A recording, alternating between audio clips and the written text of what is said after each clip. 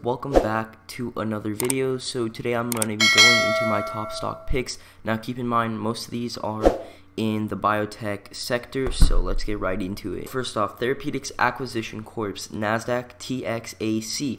What is it? This is a SPAC and had its IPO on July 8th. If you don't know what a SPAC is, it's a Special Acquisitions Corp, and IPO is an initial public offering. So basically all this means is that this is a blank check company, so it has no purpose except to merge with another company, allowing another company to become public, and it's a way to raise money. Also, IPO means that it's becoming public, so this only became public or available to trade July 8th, so it's fairly new. The price right now is at 15.79. The past month growth, or the past couple days, is 31.37%, or $3.77. Its potential, so it just had an IPO, and it's very new, and is looking to combine with companies in the healthcare field, and will raise about $100 million. In the top right, we can see a graph of what the price is on. It's only gone up, and here's a headline of the SPAC. Next, we have Seattle Genetics, or the NASDAQ SGEN. And what is this? This is a company focused on using monoclonal antibody-based therapy in treating cancer. The price is a little bit more. It's 174.35. The past month growth is 12.08%, or 18.79, and it has a strong growth over 6 months, pretty steady, and it is a little volatile, but it has been going in an upward trend. Now, the potential for this is there's a new drug awaiting FDA approval, and it was granted PDUFA date on January 21st, 2020 under priority review. Basically, this means that the FDA only has 6 months to review the drug, and something to keep in mind is July 30th, there's going to be the Q2 financial results are released, and if this is negative, this can have a bad impact on the stock. But basically, yeah, just keep your eye out and look for the approval date, and maybe there might be a run-up before it's approved. So that's just something to keep in mind for this stock. Here is the graph of its price. So it has been a little volatile, but it has been in the upward direction. And at the top, you can see that there is the FDA approval awaiting. Now, you can see right here, the next one is Living Go Health Inc., or LVGO, on the NASDAQ. Now, what is this? This is a company that allows you to monitor your health with a smart connected device, personalized digital guidance, and a 24/7 365 access to health professionals. So basically, this is an app that's allowing people to monitor their health with their phone, and if they have any problem, they can talk to doctors that are on the line at all times. It's mainly with diabetes, and the price right now is at 105.68 for the stock. The past month growth is 71.70%, or $44.13.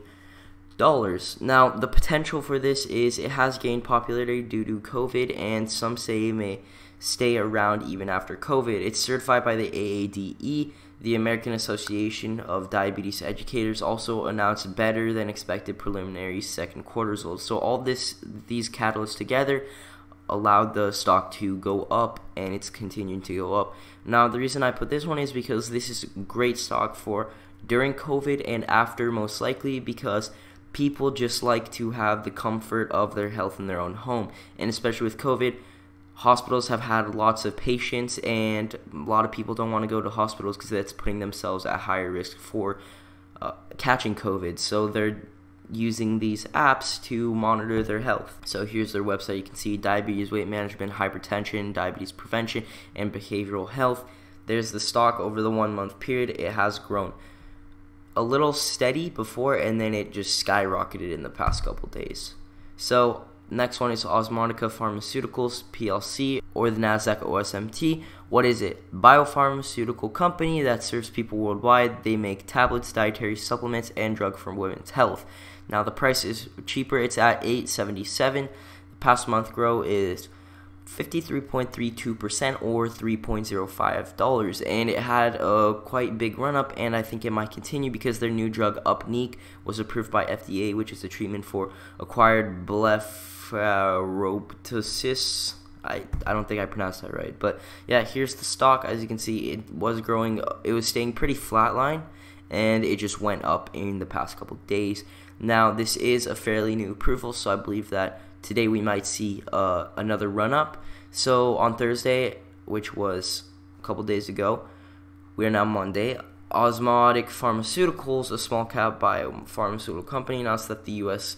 Food and Drug Administration had approved Upnick. So there it is. You can pause that to read the rest. But moving on, Mylan. So Nasdaq MYL. Now this company, according to Wikipedia, Mylan NV is a global generic and special pharmaceuticals company domiciled in the Netherlands with principal executive offices in Hatfield, Hertfordshire, UK, and global center in Canonsburg, Pennsylvania, US. Now the price is $16.10. The past month growth is 1.3% or 0.02. Now this is not much percent growth, but that's not why I put it in here, is because over the weekend they announced that their drug Julio was approved by the FDA, which is a biosimilar of Humira. Now they are partners with Fujifilm, Kyowa Kirin Biologics Co.